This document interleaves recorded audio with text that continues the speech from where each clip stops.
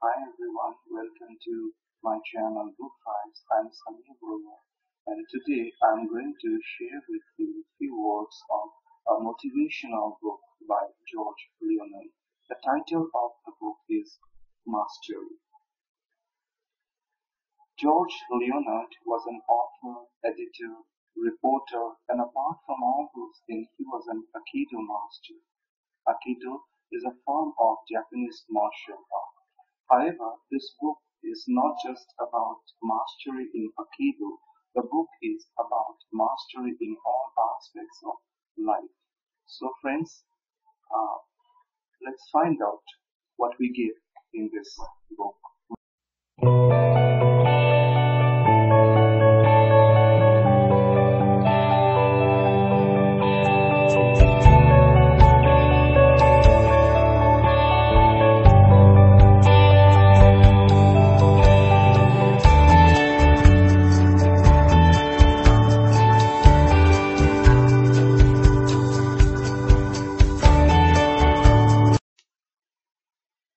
Mastery, according to George Leonard, is a journey, not a goal.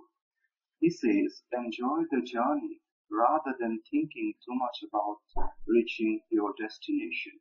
You will reach your destination in time. It means that whatever you are doing right now, concentrate on that, focus on that, instead of thinking about its result or outcome. Mastery, in a very simple word, is a skill that we have learned or acquired through constant practices. Mastery is proficiency. In the very beginning of the book, George Leonard classifies people into three categories on the basis of how they approach their life and their work. The first category is the category of the dabbler.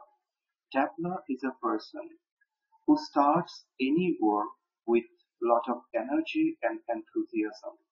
But as time goes on, he loses his interest in the subject of the work, and finally his enthusiasm totally uh, fades away. He stops doing the work and starts something new. So that is the characteristics of a dabbler. The second category is the category of and of the obsessives. Now, the obsessive person is very extremely goal-oriented person. He simply thinks about the result rather than the work. He works very hard. Sometimes he becomes indifferent to pain and pleasure. He becomes just like a machine. That is the characteristics of an obsessive person. And third one, the hacker. The hacker starts any work with usual enthusiasm, but when he faces some challenges or difficulty, he stops there. He stops there and he stops there forever. He doesn't get motivated to lift himself up and move forward, and he remains there in the same spot forever. That is a hacker. Leonard suggests that we should have a balanced approach towards our life and our work. Next, he tells us about 5 keys to mastery.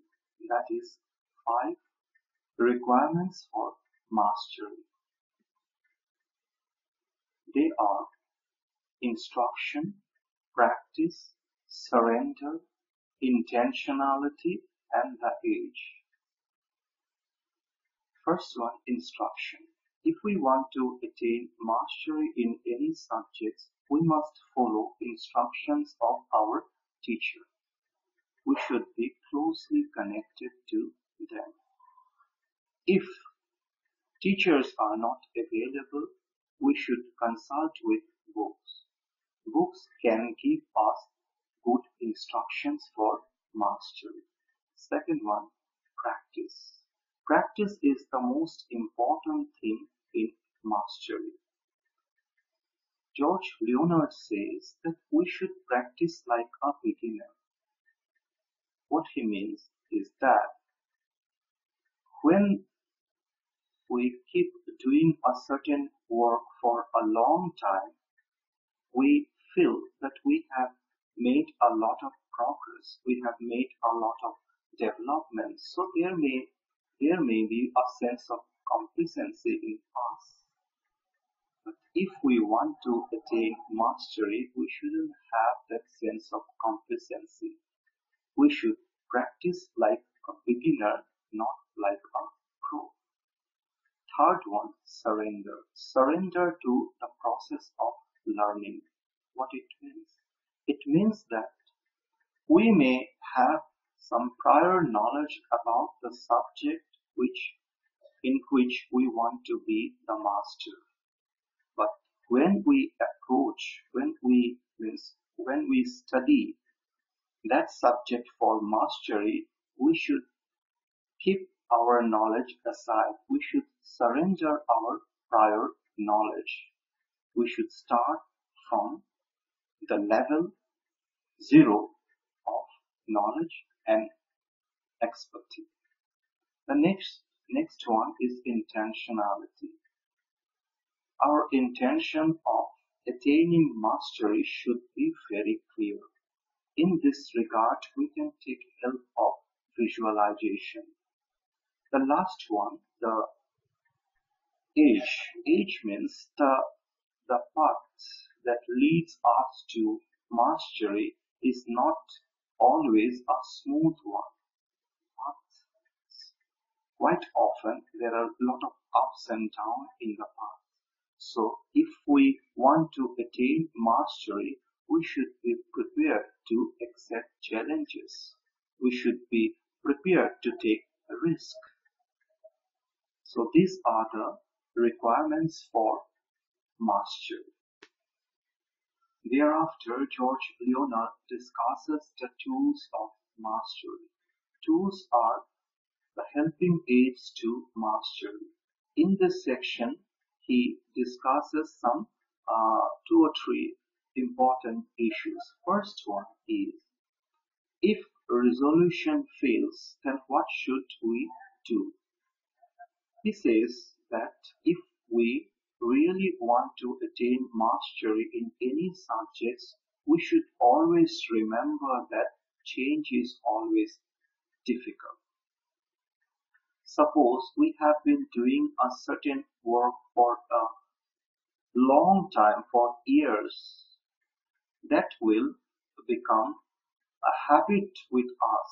Now, if we want to change that habit for the sake of attaining mastery, it will definitely be very difficult, hard. So we have to have patience. We shouldn't be excited. We should not be too depressed, too frustrated. Rather, we should focus. We should concentrate more on practice.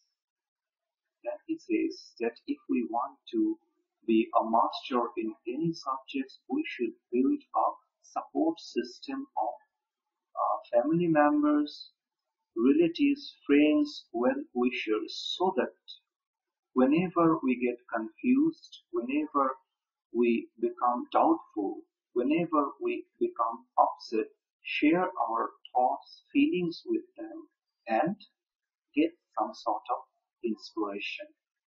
Finally, he says that if we want to attain mastery, we should always remember another thing, that is, mastery is not complete in itself. Mastery is just a lifelong learning process. Then he deals with another question, how to get energy for mastery. He says that if we want to attain mastery, we should keep ourselves physically fit. We should acknowledge our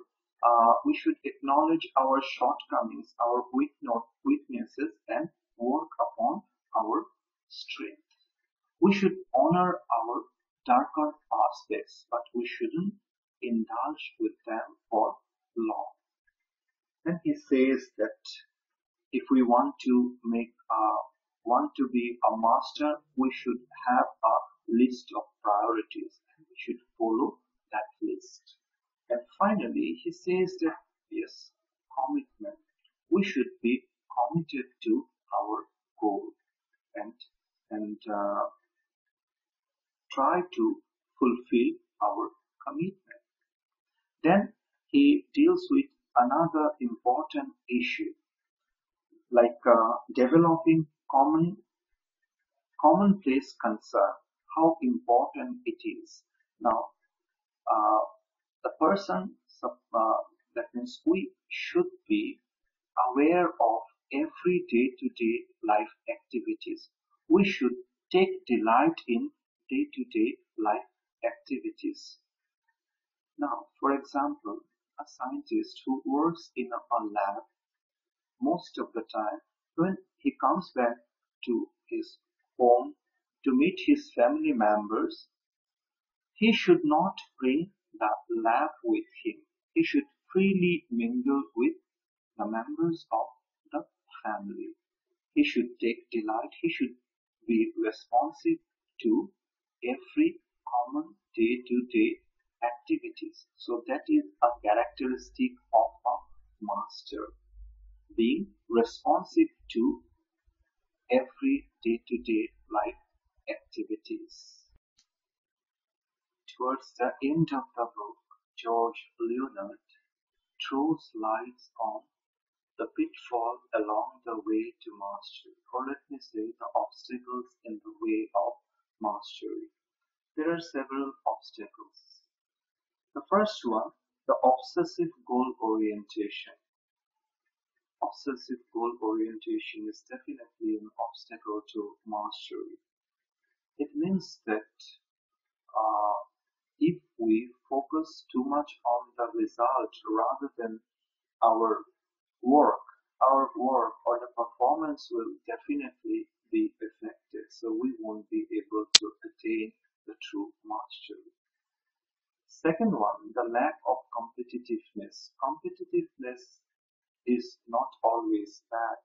Competition is not always bad because competition brings best out of us. So lack of competitiveness is another obstacle. The third one, just the opposite. Uh, it is said over competitiveness. Over competitiveness is also harmful because then we will focus our attention on others' performance rather than our own. So in this way, our performance will be affected. The next one is poor instruction. Yes, instructions are important, but sometimes the instructions that we receive may not be suitable for us. They may not be right. So, poor instruction is another shortcomings, another pitfall to our mastery. There are few others like laziness, injuries, drugs, and then prize and reward. This is again important. He says that if we want to attain mastery, we should not think about recognition, prize, or reward.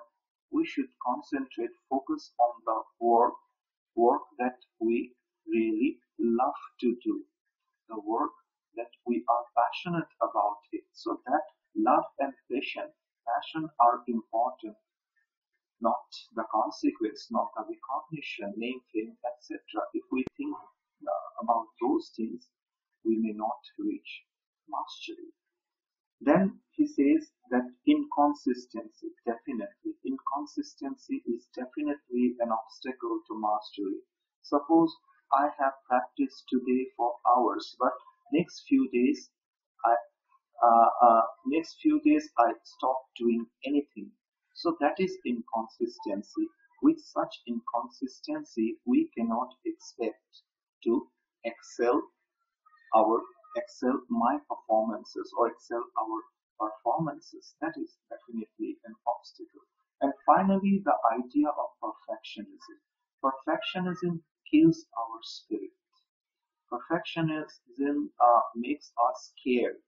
That means we fear to start anything because there is a dream, there is a hope that whatever we will create, whatever we will do, it will be a perfect one. That is not possible. So that idea of perfectionism hampers our journey, hampers our journey towards mastery.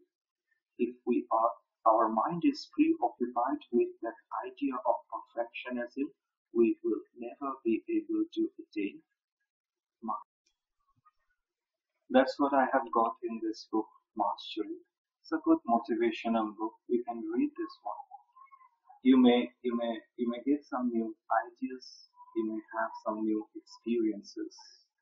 So friends, thank you for watching this video.